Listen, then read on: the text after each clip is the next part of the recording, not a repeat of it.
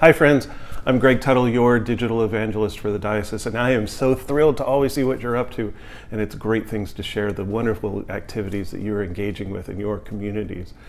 Here I am with your news brief for this week and an invitation for the last chance to register for the upcoming Leadership Academy on January 20th at the diocesan office. This is such an exciting day where we can learn from each other and gain the wonderful wisdom that we share together and how we can seek and serve Christ in each other. Secondly, in our diocesan news, I want to bring your attention to a wonderful, very powerful reflection by our very own Deacon Daniel McMillan about his time in Hakumba recently.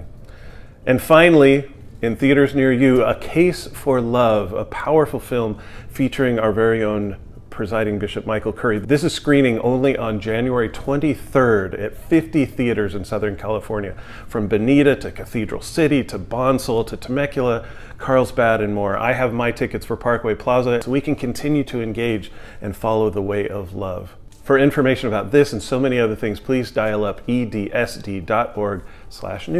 See you next time.